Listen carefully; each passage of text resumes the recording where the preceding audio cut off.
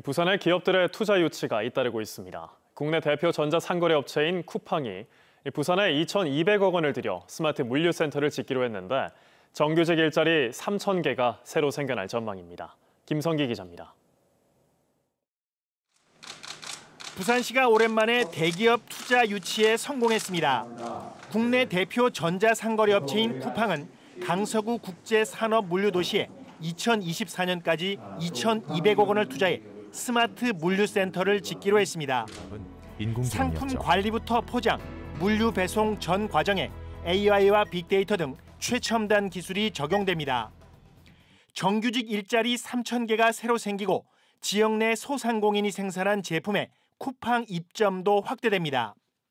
쿠팡이 부산의 물류전자상거래의 성장을 이끌어갈 앵커기업 역할을 해주시길 당부드리고, 쿠팡은 부산물류센터를 일본과 동남아 등 해외 진출의 전진기지로 활용할 계획입니다.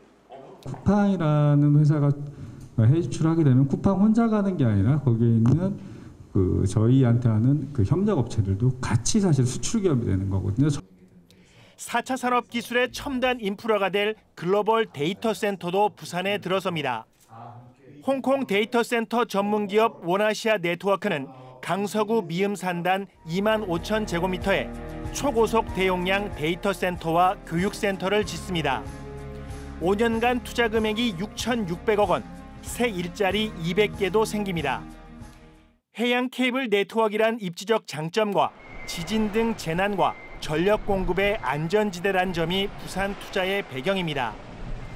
글로벌 기업의 부산 투자가 잇따르면서 일자리 감염에 시달리던 지역 고용 시장에도 숨통이 트일 전망입니다. KNN 김성기입니다.